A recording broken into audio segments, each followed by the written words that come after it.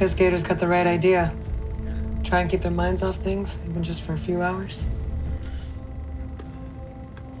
So tell me, Admiral, what's going through your head on the night before D-Day? Nathan James. The ship? Sailor.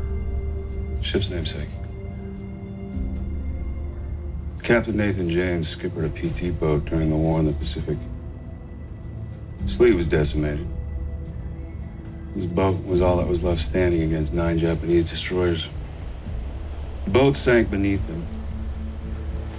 Not before he stopped the enemy's advance.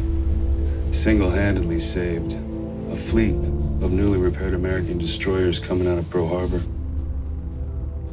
carrying thousands of sailors into the fight. Captain James said war is a beast. It appears in many forms. Sometimes it's the beast you face head on, out on the field of battle, as equals. Sometimes the beast hides out, lurking somewhere in the deep, biding his time until, when your guard is dropped, it comes for you. Bloodthirsty and merciless.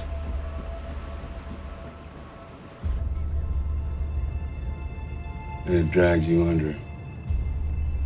On any given day, you never know which beast you're gonna face.